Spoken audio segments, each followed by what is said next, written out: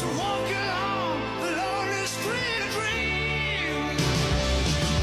Here I go again on my own. Moviestar Masterclass. So if I sound a little bit different right now, it's because I got my retainers in.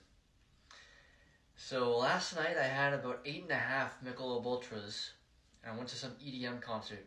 It was a really fun time, but I think I drank too much. I had to chug water last night. I ended up ordering McDonald's at 3 in the morning. I don't think it was a great decision, but anyways, I woke up this morning. I was still not feeling great. I had to go steam and sauna at the gym. Had to go take a nap this afternoon. I'm feeling better now. And then I decided to just say fuck it. I went to Regina Pizzeria.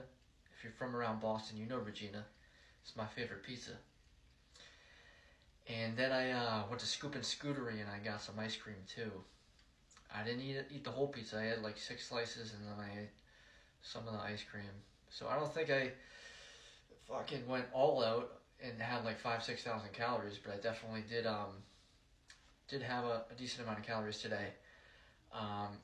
No workout, but it was a Sunday, so wasn't expected to work out anyways. Didn't get my steps in.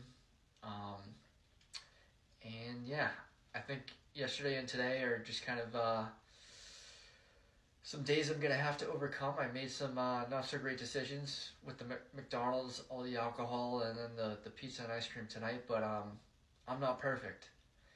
And I'm not going to be perfect every single day, but